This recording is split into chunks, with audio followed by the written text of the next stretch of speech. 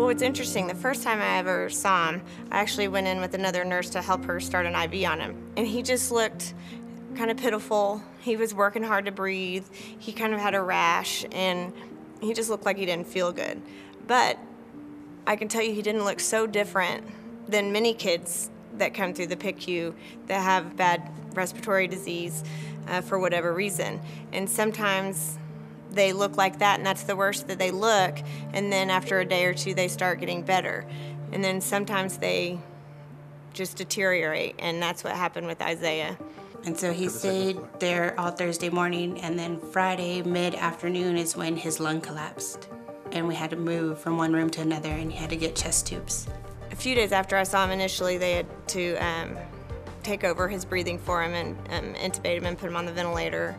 And then he was on the ventilator a few days and having to escalate that care. Like, he started out on just a conventional ventilator, and then they escalated that care to a high-frequency oscillating ventilator.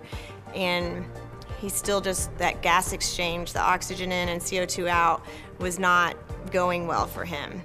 They were kind of like, yeah, the last option we have to kind of treat him. It's a high risk, but it's kind of like the last option, and that's when we first heard about ECMO. The machine is what's exchanging those gases in his blood in order for him to have a fighting chance. So for him, at that point, ECMO was a life-saving treatment. So he was on the ventilator for about 13 days or so before we even put him on ECMO. Then he was on ECMO for 39 days. Then he was still on the ventilator for 2 or 3 more weeks after that. So anytime you have an almost 2-year-old on the ventilator, they have to be sedated. So he was in a state of sedation for 2 months. Of course, as soon as we put him on ECMO, we got the physical therapy and occupational therapy team involved. It takes the whole team, and it takes, in our case, you know, taking care of this child, pediatric specific people. The importance of whenever you're using such a complex therapy, you always have to have backup available to you at any time. While Isaiah was on ECMO, we had another baby that we were worried was going to need ECMO as well. And so we have 2 cardio help pumps, and so if they were both in use, there would be no backup. So having another cardio help or 2 would be huge, and just my ability to serve other people or more than one patient at a time. This is the only children's hospital in all of West Texas and Eastern New Mexico that has a pediatric ECMO program.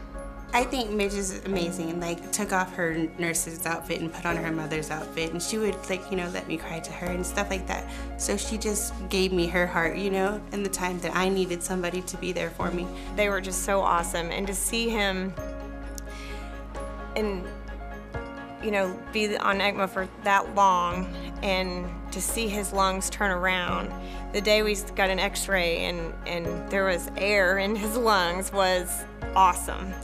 And just, I can't even describe the feeling, and I can't describe the pride that I have for this program and the people that I work with and the doctors that I work with. Seeing him progress through it and persevere the way he did, it's just the most satisfying feeling in the world. It was scary at first, obviously, with everything happening, but they definitely had your back and were like, hey, this is what's going on, this is what we need to prepare for.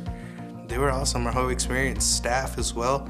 We're beyond grateful that Covenant's Children's had the ECMO machines available at the time that Christian Isaiah needed them, because that was the last resort to save his life.